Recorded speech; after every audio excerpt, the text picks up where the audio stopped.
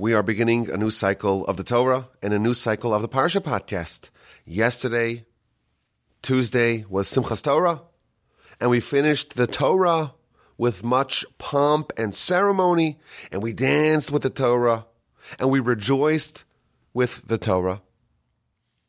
And we concluded the book of Deuteronomy, thus finishing the Torah, and as we have done for thousands of years, we began the Torah anew with Genesis chapter 1, verse 1. At the Parsha Podcast, we are beginning a new cycle of the Parsha Podcast, the year 7, with the help of the Almighty and with your dedicated listenership. And this is the plan for this upcoming year of the Parsha Podcast. On Sunday, please God, we will re-release the rebroadcast as we have done now for some time. And it covers the whole Parsha in about an hour. It's a great way to get up to speed on the Parsha, to have a basic understanding of the narrative flow of what the Parsha contains, some of the critical Rashis, some of the important Rambans, some of the themes and the motifs and the ideas dominating the Parsha.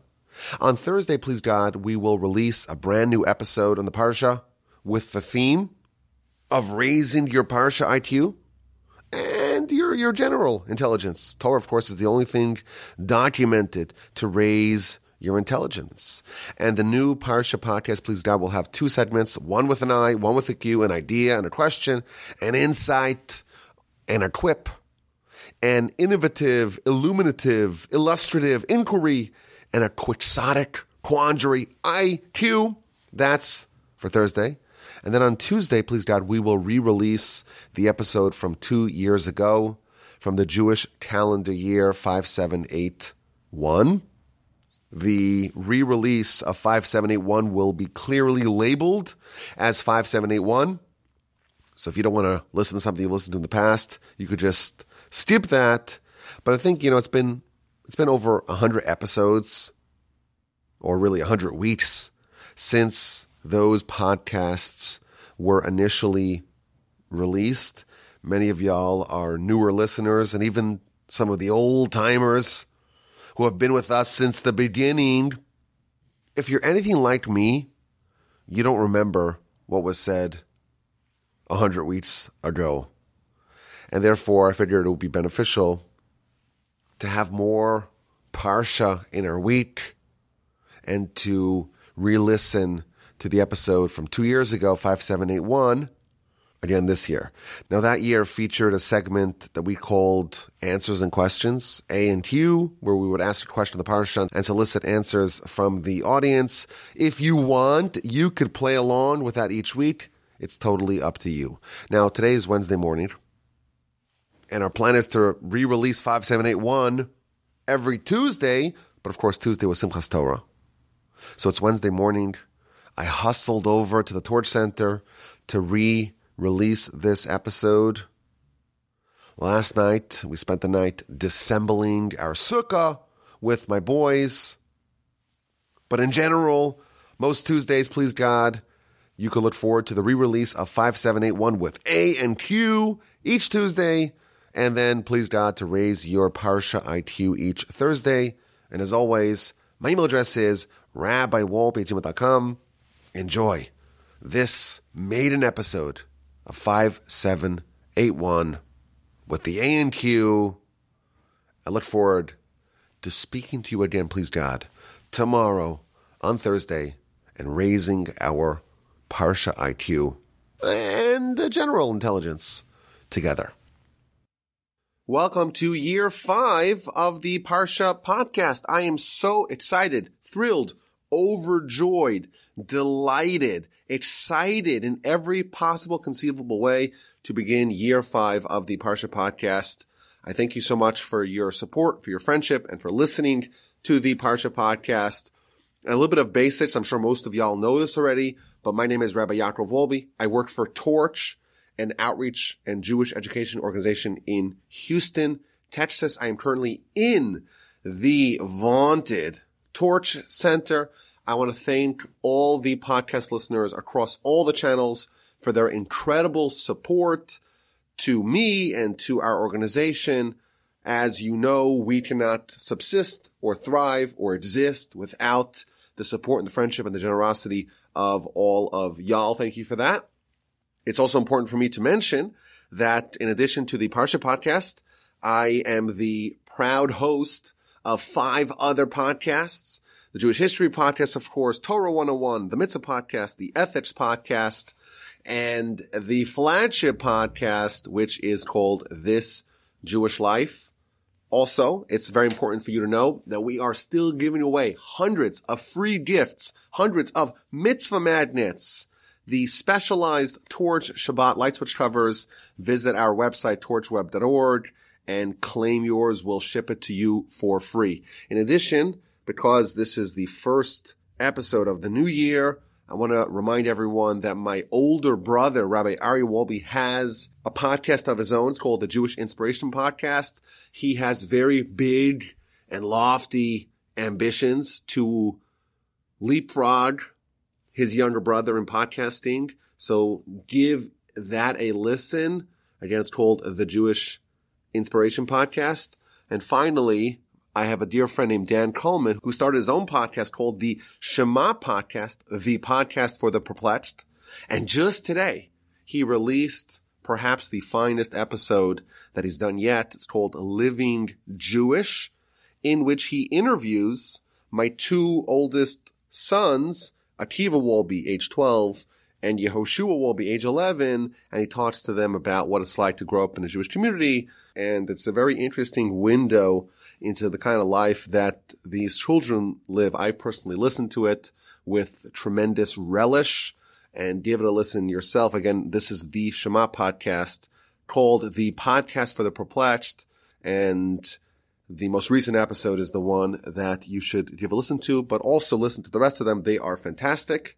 And as always, my email address is rabbiwolbe@gmail.com. And I look forward to hearing from you, all your questions and comments and feedback of all sorts. This week is Parsha Bereishis, the first Parsha in the Torah, and arguably the most difficult Parsha to process. Every part of the Parsha seems to be a riddle wrapped in a mystery inside an enigma.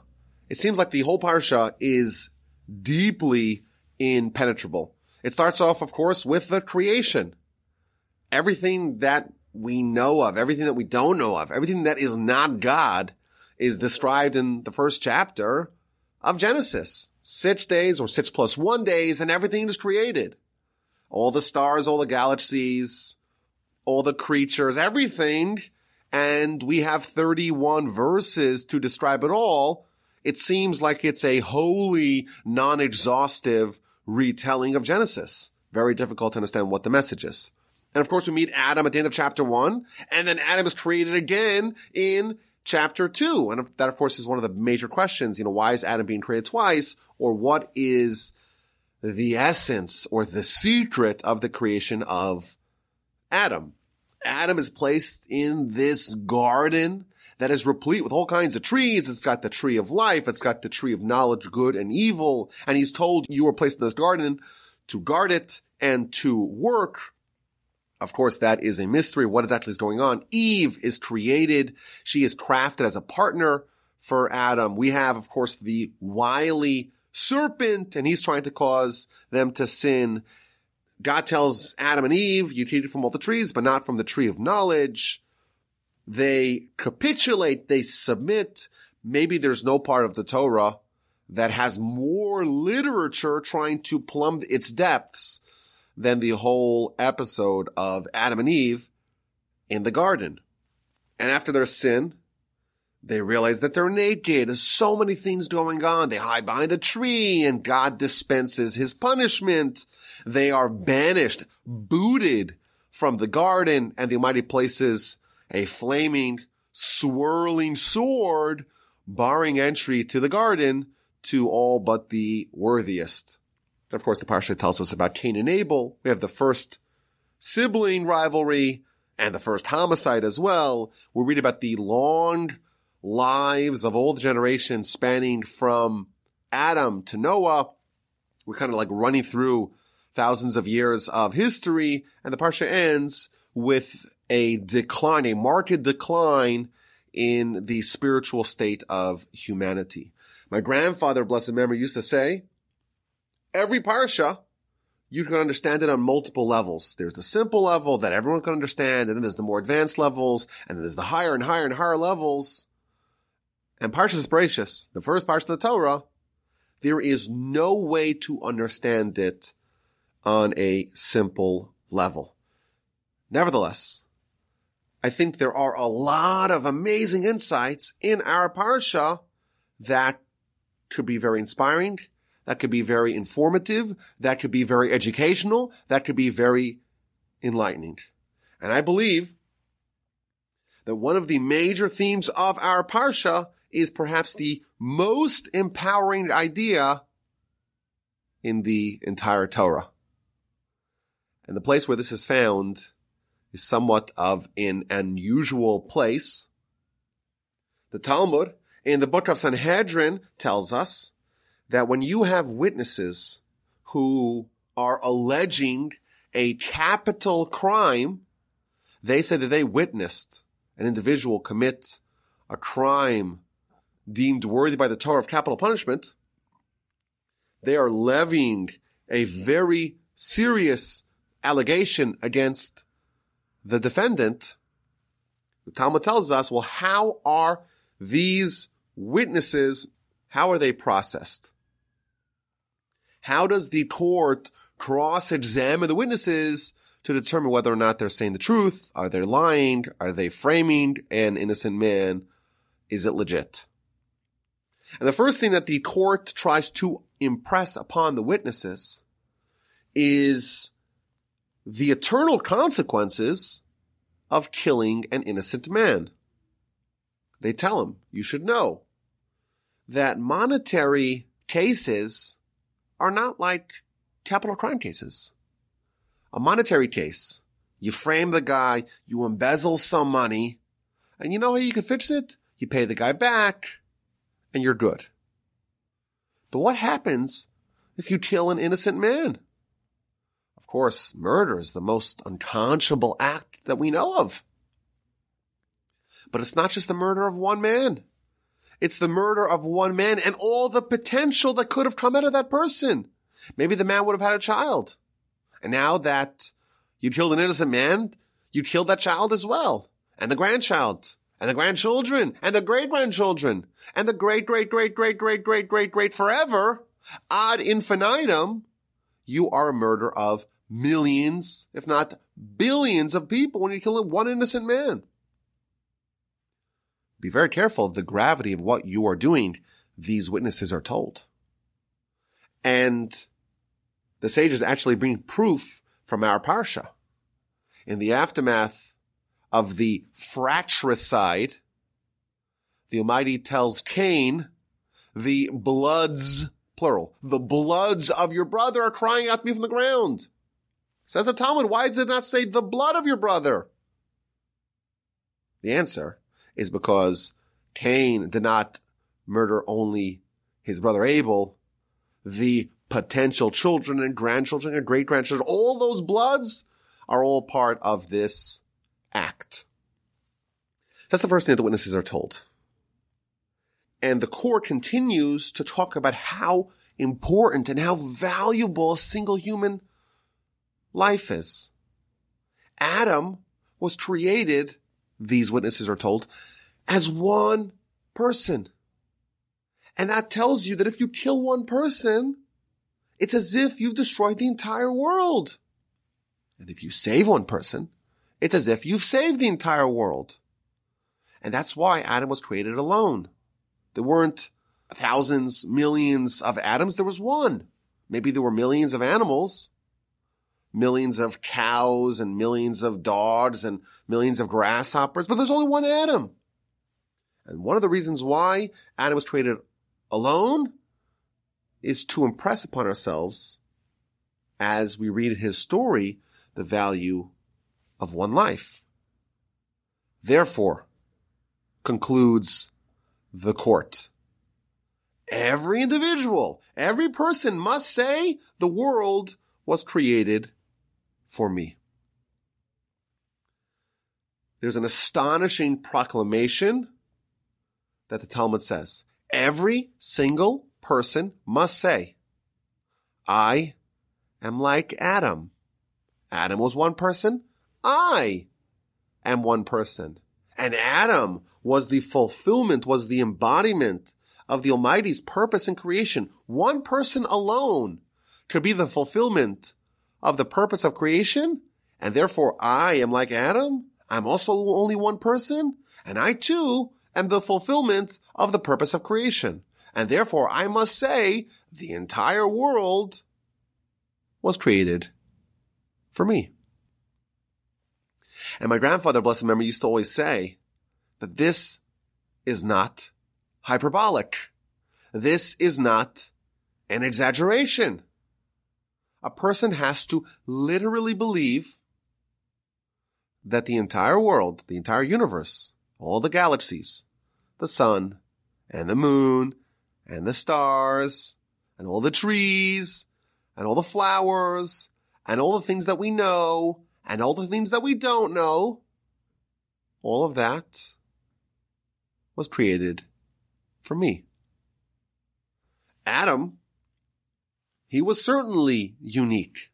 He was certainly the purpose of creation.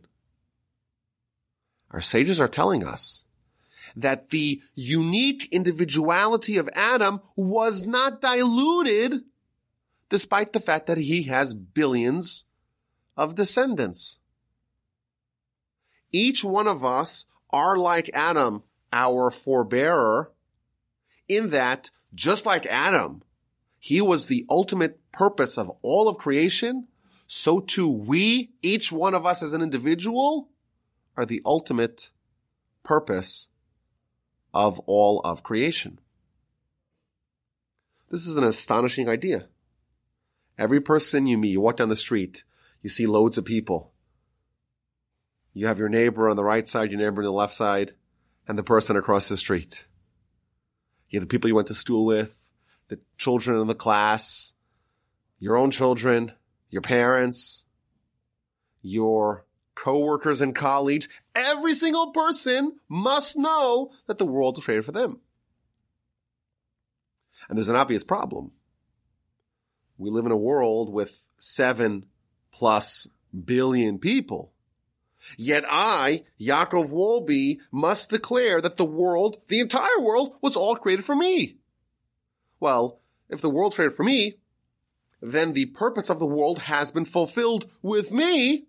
And how could someone else say the world's created for them? If there's only one world, there can be only one purpose for that world. And there's several answers to this question. Some suggest that there's not one world. There are 7+ billion concurrent worlds. The sun that I see, the angle that I have, the things that I encounter are my unique world. And every person is a unique player, a unique protagonist in their own world. The world, perhaps we could say, is a single player game. And you know what? We're not inclined to initially notice that. We have to learn this lesson. We have to absorb this teaching. Every person is a unique world unto their own. And the fact that we all happen to be geographically in the same place, geography is not the world. All of us just happen to coincide. All of our worlds happen to coincide in this Venn diagram, if you will, but each person has their own unique world. That's one way of framing the answer, and there's more to it. But I think there's another angle to this question. If the world was created for me, I'm like Adam, how could the world be created for you? How could you be like Adam as well? There's only one Adam. And perhaps the answer is, Adam was the only person in the world. And Adam and Eve, of course, they're a team. They are a single spiritual unit. But how many people in history were like me? With my background, with my skill set, with my personality, with the way I look, with the way I speak. I've been told I have a great voice for radio and a great face for radio. Maybe it's good that I'm doing podcasting. I don't know if that's true. But everyone's unique. And it's just an astonishing thing that you can look at a person, and every person has a nose and eyes, and it's all the same shape, roughly. Yet there's billions and billions of them, and each one's unique. You could identify, just by looking at someone's face, who they are. It's an amazing thing. We all have our own fingerprints. We're all unique. And we're all a unique combination that was never seen before in history and will never be replicated in history. And therefore, me as an individual, I am Adam. Because of this version of humanity, there's only one. There's only me, I'm Adam. And you know what? You have your version of existence that's never been replicated. That's a once in history phenomenon. And in that sense, you are the Adam of that world. We each have our own unique blend of our individual life. Our skills, our abilities, our strengths, our weaknesses, our vulnerabilities. But in addition, we each have our own mission. We each have our own responsibility of what the Almighty demands of us. The world has a purpose, and each person has their role to play, their mission to fulfill, their job to get done in this world, and no one else could do it. It's your job, and your job alone. And the Almighty tailors your life and your abilities and all those characteristics of the things that make you, and you, not someone else, that makes you unique. All that is handcrafted by the Almighty, hand-tailored by God, to enable you to fulfill your mission. And what happens if you have witnesses that come and they want to tamper with it? They're trying to destroy the whole world. Because the Almighty created the whole world and all the various people in it, and every person is part of this purpose. And if the person exists, there must be a reason for them to exist, and there must be a responsibility that is placed upon them, and only they could do what they must do. And therefore, we have to recognize the value, the supreme worth of every individual. It's almost as if the fate of the world hangs in the balance to be determined by that individual. We, I think, are raised, or we live in a world that doesn't give us this message. It's almost like the world is designed, or maybe the tension that exists in this world is in this particular question. Am I going to live my life as an individual, as an Adam with a D? Or am I going to be an Adam with a T maybe? Just one of millions or billions of identical things. Which Adam will I be? Am I going to be an individual? Am I going to live my life as if there's never been anyone like me, and there's something once in history that's unique about me, that's unreplicated by anyone else? Am I going to be an individual, or am I going to be generic, cookie cutter, like everyone else? Go with the flow. Our sages tell us that there are 3 things that remove a person from the world. And the first on that list is envy. My grandfather of blessed memory used to say that the essence of envy is a person viewing his or herself as being generic and not unique. What's the tension? Am I an individual crafted by God and given all the things that I need to complete my mission? And the things that I don't need to complete my mission, I'm not given.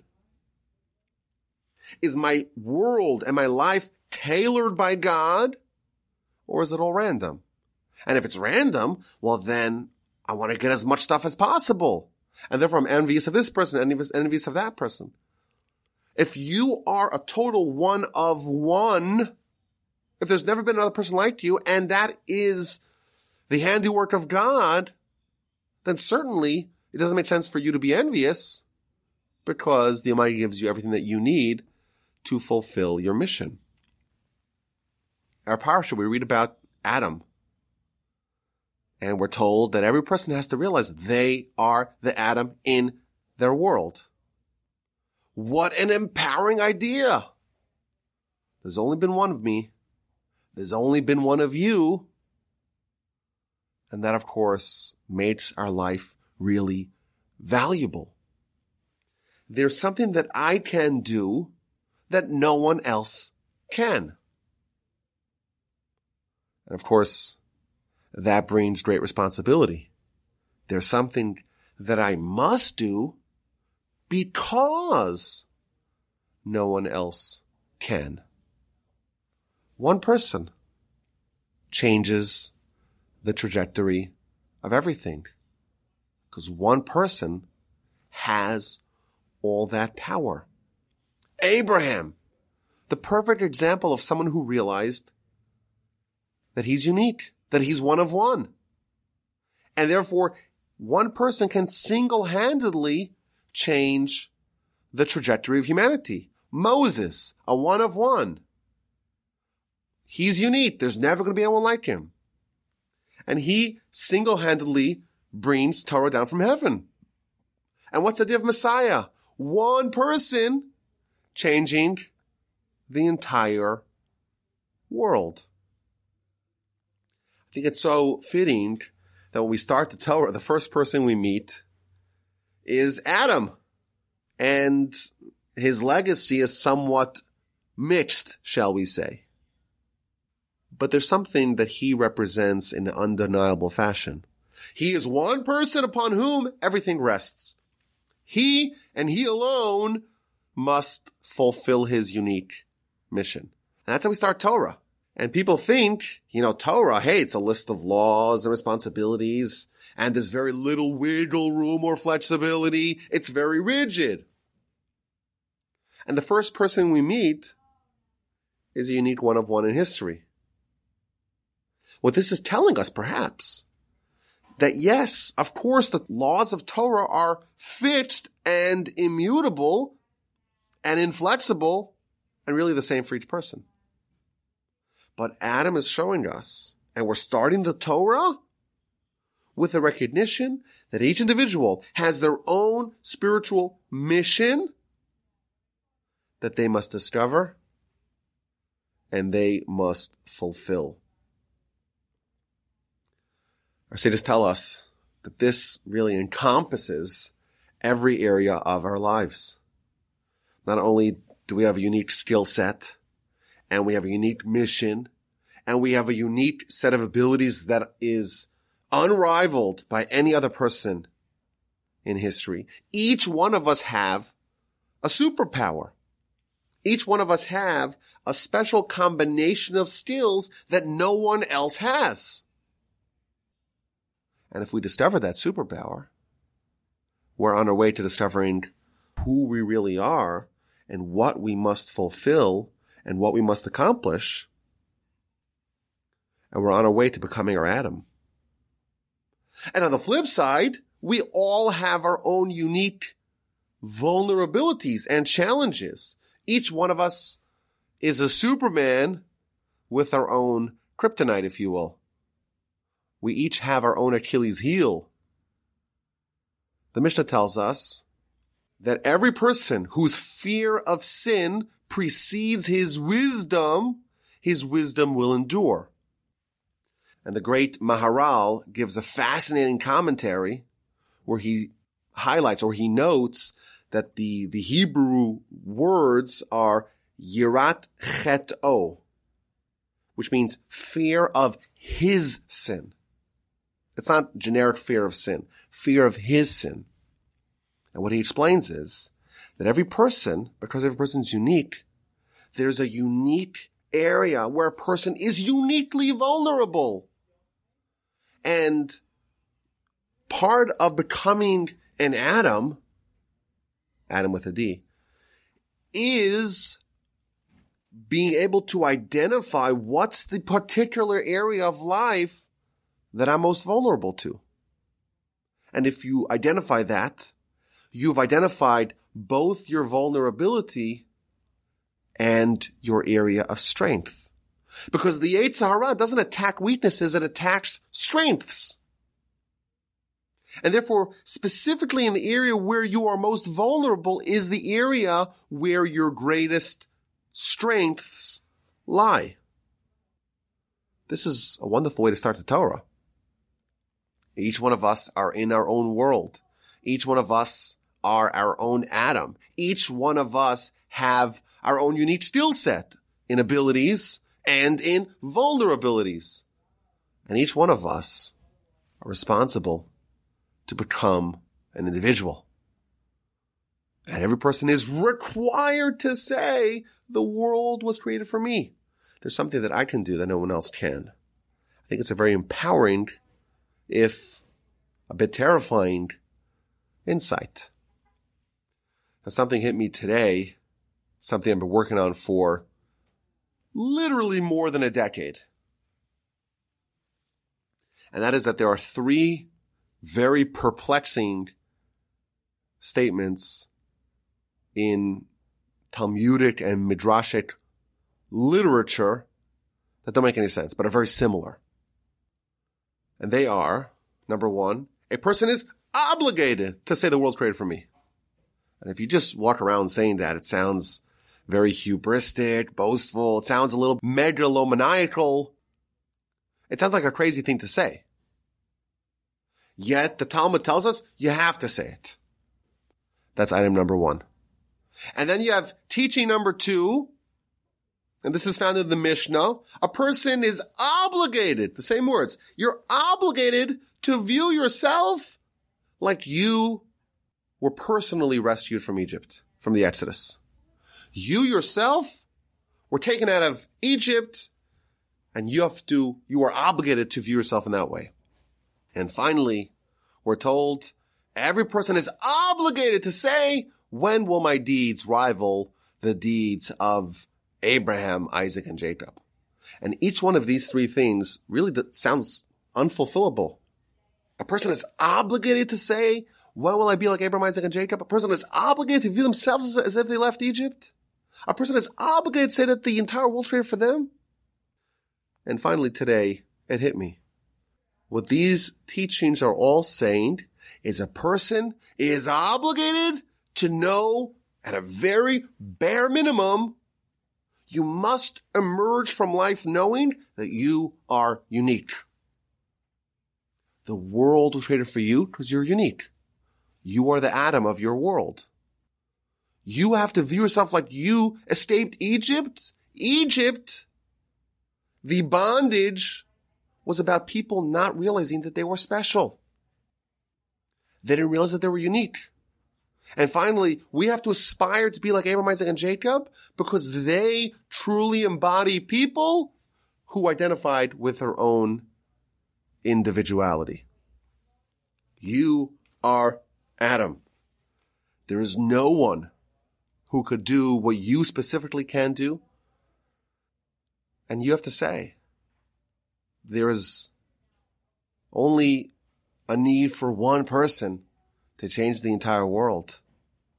And the question we all have to ask ourselves is, why can't that be me? Why can't I be the Adam, the Abraham, the Moses, the Messiah to change the world?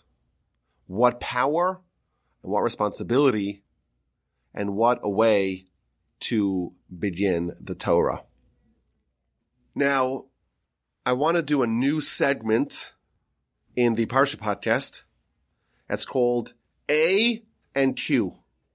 Because everyone's familiar with the concept of Q&A, where the person who knows all the answers, the repository of all knowledge, will answer all your questions. But this year, I want to flip it on its head. This year, I want to introduce a new segment called A and Q, answers and questions, where I don't provide the answers, I provide the questions, and you, the audience of the Parsha Podcast, are tasked with finding answers. And if you'd like, you can always email me your answers, rabbiwalby@gmail.com. So here's the question for Parsha's Bereishis. In the end of chapter 3 of Genesis, chapter 3 of our Parsha, Adam's been created, Eve's been created, they've been placed in the garden, and they've been given the warning, and they've encountered the seductions of the serpent, and they've succumbed, and they were punished. And the verse tells us that Hashem made leather garments to Adam and Eve, and he clothed them. So the Almighty is crafting leather garments. What that means is a discussion, but there's some garments. Is that skin or is that something else? It's a whole discussion. But the Almighty is making garments, leather garments for Adam and Eve and clothing them. So there's a teaching in the Talmud in the book of Sota, page 14a. This is such a fitting teaching to talk about at the beginning and at the end of Torah. Because whenever we're at the bookends of Torah, it's valuable to ask the question, okay, what's this all about? So here's what the Talmud tells us. Torah, tchilasa, gemilas chasadim, Torah, its beginning is kindness, is acts of love and kindness. Visofa, and its end, its conclusion, is also acts of love and kindness. Explains the Talmud, the beginning of the Torah is where the Almighty makes leather garments for Adam and his wife, Adam and Eve, and he clothes them. The Almighty does kindness with humanity. And the end of Torah is also kindness. Because the very last thing that happens to the Torah is the Almighty buries Moshe in the gorge, in the depression.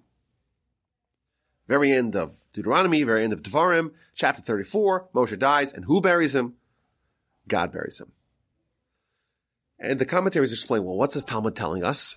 What this Talmud is telling us is that if the Torah begins with one theme, and it ends with that same theme, that's coming to indicate that that's the entirety of Torah.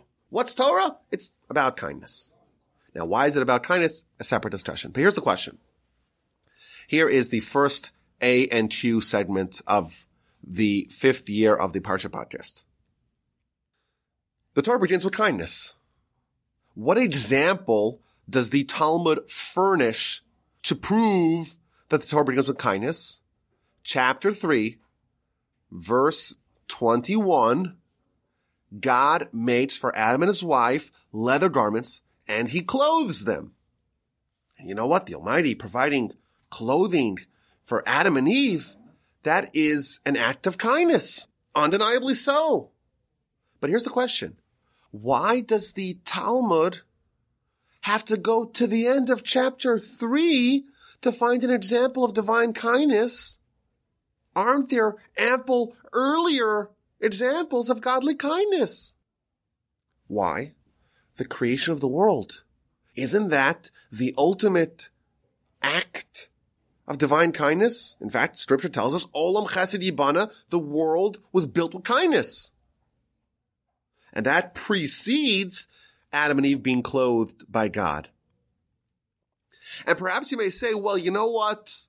The Torah wants to find an example, or the Talmud wants to find an example of God doing kindness specifically with humanity, well, even by that criteria, there's an earlier example. Adam is despondent. He is alone. He doesn't have a partner. And God says it's not good for man to be alone. Let me make him a helper. And of course, we know the story. The Almighty puts Adam into a deep slumber and takes out his rib and fashions Eve out of that. And when Adam wakes up from his surgery, he's so happy. He's overjoyed. This time it's bone for my bone. It's flesh for my flesh. I'm going to call this woman Isha, Kimi Isha Lekacha. This is amazing. He is overjoyed to have a spouse. Isn't that an example of godly kindness? Adam's alone. Adam's lonely. Adam's despondent. And the Almighty remedies his loneliness by giving him a wife. That's kindness. Yet that doesn't seem to qualify. And when the Talmud tells us the Torah begins with kindness, it can only find an example from chapter 3, verse 21, that Adam and Eve are given leather garments by God and clothed by God. And that's the first example. And the question is, why? Why do only these examples qualify, but not the earlier examples? Now I'll tell you that I know at least two answers to this question. One answer I thought of myself, and one answer that one of my great antecedents, my great grandfather, wrote in one of his books. He wrote a second answer. And the reason why I'm calling it the second answer is because I only heard his question and his answer after I came up with my answer. But this is the challenge to the audience. A and Q, answers and questions. You bring me questions, I give you answers, but now I'm bringing you questions, and I want you to bring me answers. And the question is again, the Talmud in the book of Sota on page 14a tells us Torah begins and ends with kindness. The bookends of Torah are kindness. And the example that it brings to describe the end of the Torah is indeed the last thing that happens to the Torah. The very last event of the Torah, God buries Moses, an act of kindness. No question with that. But it begins with kindness, and the first example it could find is from the end of chapter 3 of Genesis. Why don't the earlier examples qualify? And that's the challenge to you. And my email address is rabbiwolbe@gmail.com, and I look forward to hearing your answers. And maybe next week, if I get any great answers, maybe I'll share them. And if not, maybe I'll share my own answers, or maybe I'll keep you in suspense till year 6 of the Parsha Podcast. Who knows? You'll have to come back next week and listen.